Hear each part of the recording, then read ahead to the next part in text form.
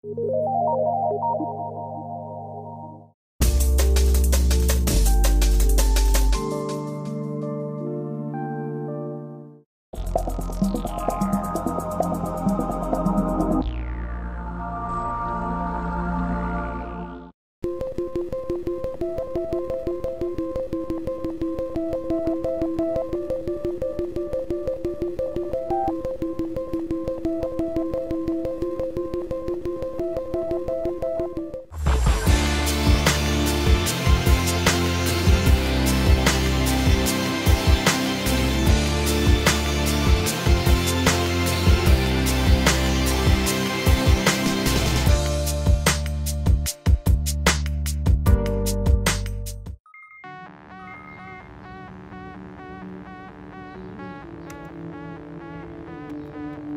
very fortunate to have found a profession that I love doing on a day-to-day basis. And every day I wake up and I'm excited to make a difference in the lives of my patients.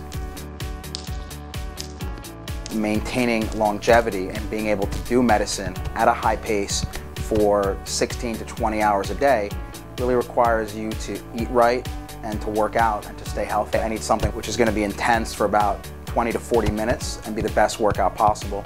And boxing is something which is fun, it's effective, it's quick, and it works.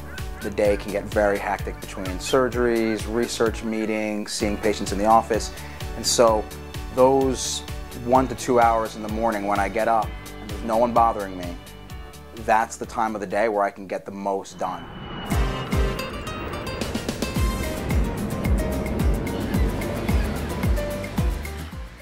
It's literally outpatient procedure. Okay. It's an outpatient procedure. So he can give you more details about that, but it's something you should do in the next. The best part about being a neurosurgeon is the fact that you're able to directly impact the lives of these people and make a significant difference on a day-to-day basis. Adiós, señora. Okay, que lo pase bien. Nos vemos. So there's the science of medicine and then there's the art of medicine. And I think, especially when it comes to surgery, a lot of physicians leave out the genuine doctor-patient interaction.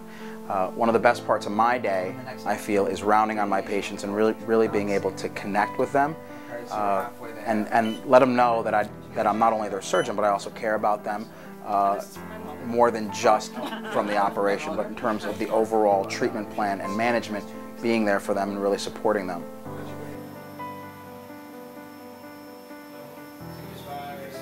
I think working hard and playing hard are two things that are, again, very important towards maintaining balance. If you're in medicine and you love it, that's got to be one part of your life. It's a major part of your life, but the time you do get off, you have to enjoy yourself. For me, you know, being outdoors, doing scuba diving, staying athletic, staying active, those are absolutely critical.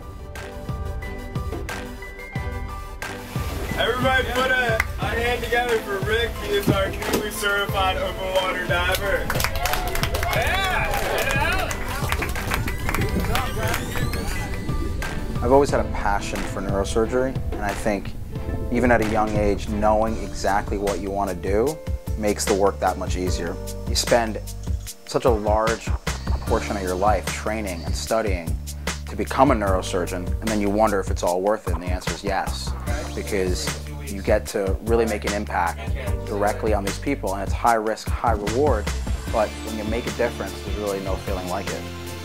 Dr. Ricardo Komotar, renowned neurosurgeon, compassionate caregiver, and one of the brightest minds in healthcare, living life beyond the medicine.